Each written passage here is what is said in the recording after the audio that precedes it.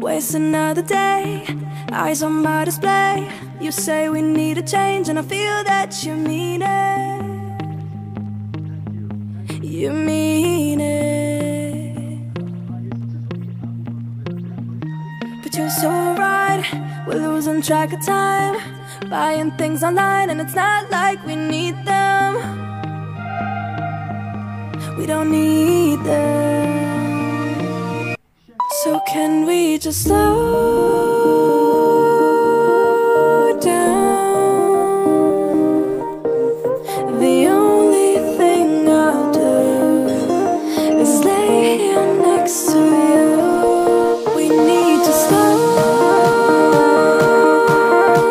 down. Embrace the love we found. For you and I were safe and sound.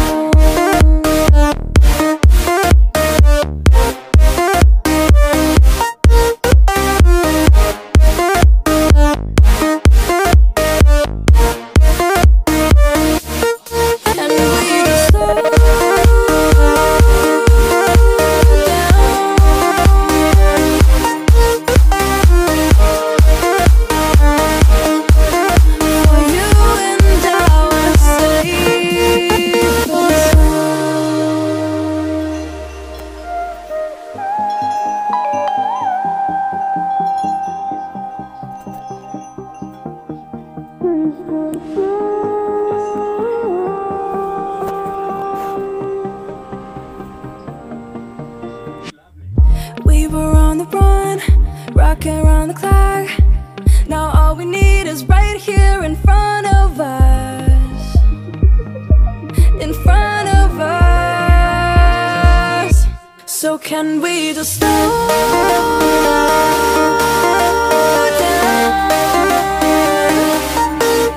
The only thing I'll do is lay here next to you. We need to slow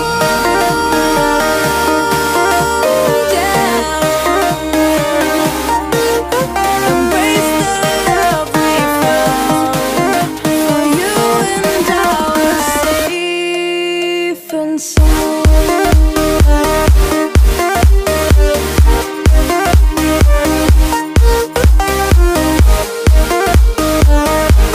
Can we just slow down? And we just slow waste another day. I'm on my display.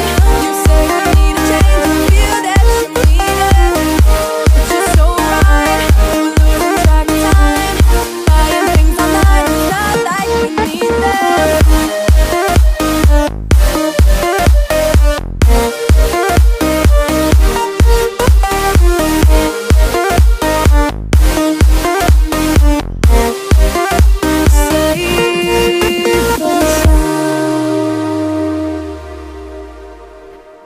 Project में भी यही तरीका इस्तेमाल होगा जो हम यहाँ देख रहे हैं। हाँ, मैमथ की क्लोनिंग के लिए भी हम उसी टेक्निक का इस्तेमाल करने वाले हैं। ये सिर्फ एक पपी नहीं है। जैसे ही ऑपरेशन शुरू हुआ, मुझे लगा कि मेरे सामने भविष्य जन्म ले रहा है।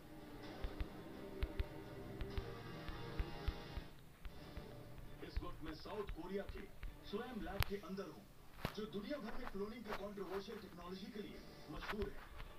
स्टरलाइजेशन प्रोसेस के बाद ये मुझे ऑपरेशन थिएटर ले गए, जहां मैंने क्लोन डॉग को पैदा होते हुए देखा, वो भी अपनी आंखों के सामने।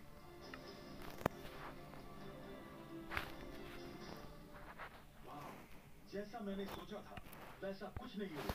क्लोनिंग वर्ड से इमोशंस नहीं जुड़ते, लेकिन जब एग को इंसर्ट किया जाता है तो उसकी प्रेगनेंसी नेचुरल होती है और सबके सामने आती है बेशकीमती जिंदगी।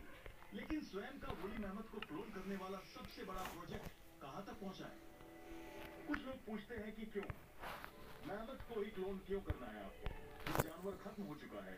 अगर मेहमत एक बार दोबारा दुनिया में आ गया तो हम मेहमत और उसकी इकोलॉजी के बारे में बहुत कुछ जान सकेंगे जो फॉसिल से पता नहीं लगता। ये सपना लगता है, लेकिन अगर आपके हाथ में अभी पैदा हुआ क्लोन बच्चा हो तो हर चीज मुमकिन लगती है। क्लोनिंग जरा देखिए।